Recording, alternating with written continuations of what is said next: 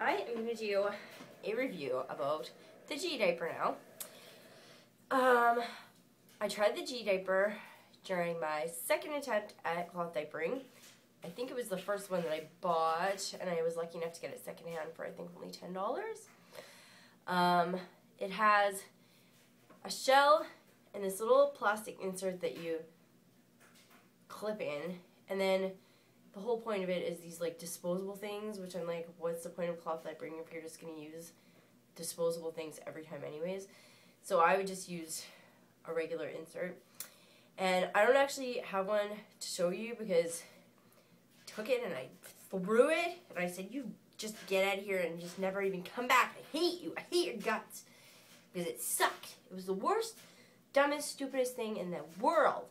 Never buy one of these things. They are a waste of money. They retail for like $30 or $36 for a pack of 2 of them, which is just way too much for basically a disposable diaper with like a terrible idea and a fantastic marketing team. Like I said, there's this weird like little plastic, just picture like a regular diaper shell. A regular diaper shell just like any other one. Except there's like buttons, 4 buttons, and this little weird plastic shell that you can just wipe out, clips in. So you're like, whoa, that's a great idea. It's like, no matter what they do, pee, poo, whatever, you wipe this thing out, and like you're good to go. You put another thing in. It seems like a genius idea. And for somebody who doesn't really know a lot about cloth diapering, doesn't have like the first-hand experience, you're going to get sucked in and think it's a great idea. And you can end up spending kind of a lot of money on it.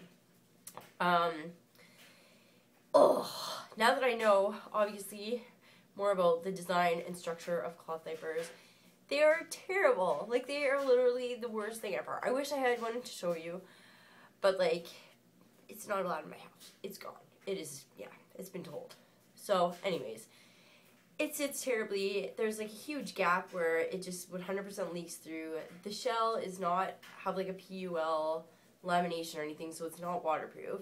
It's counting on this weird little, like, inside middle section to be waterproof, but it's, like, this much smaller on each, like, it's just the dumbest thing ever. It's terrible. Just never buy it, trust me. I'm not going to show you, you don't need to know, you don't need to go any further.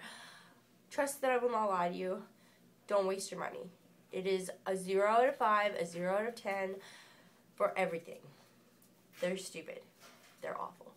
And they do up backwards. I had my son wearing it wrong for like the first week until I watched like a little video or something.